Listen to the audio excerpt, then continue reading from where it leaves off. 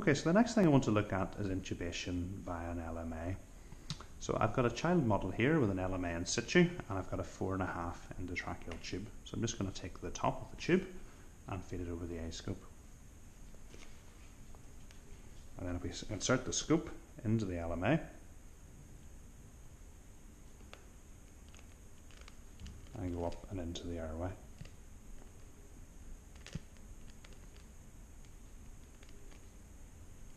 Then advance the tube over the A-scope and into the airway.